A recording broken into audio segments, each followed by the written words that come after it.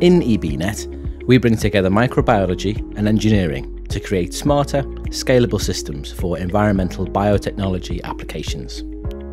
For over a century, activated sludge has been the dominant technology worldwide for wastewater treatment. The process uses naturally occurring microorganisms living in flocs suspended in the wastewater to break down organic matter and prevent pollution. Although highly effective, it comes with significant downsides. The loose, lightweight microbial flocs settle slowly, requiring large settling tanks and a substantial physical footprint. These systems also consume considerable energy and need separate tanks for aerobic, anoxic, and anaerobic processes, as well as chemical additives for nutrient removal.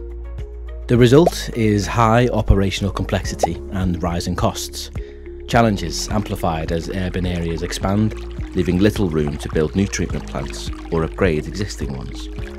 Aerobic granular sludge offers a leap forward in wastewater treatment. Unlike the fluffy structure of conventional AS flocs, aerobic granules are compact and dense, meaning they settle up to 3 times faster, reducing settling tank requirements.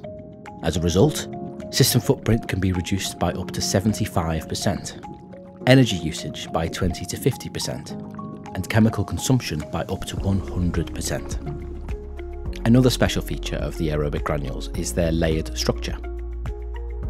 Each granule contains zones that support different microbial communities.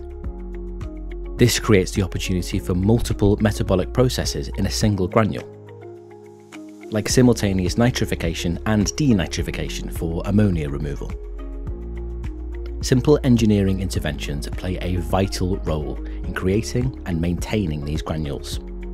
For example, applying hydraulic selection can stimulate the microbes to form granules, allowing for the slow settling flocs to be washed out at a short settling time. While these systems are already being built in new treatment plants, we're also finding ways to make the concept work in existing infrastructure. One option involves using hydrocyclones for selection, so the plant runs with a mix of aerobic granules and flocs, an approach known as process intensification. Other research aims to use aerobic granules to support the circular economy. For example, by creating the right conditions, we can encourage precipitation of phosphate inside the granules, which can then be recovered as a fertilizer, whilst the biopolymers that are secreted by the microbes to make the granules stick together could form the basis for sustainable plastics.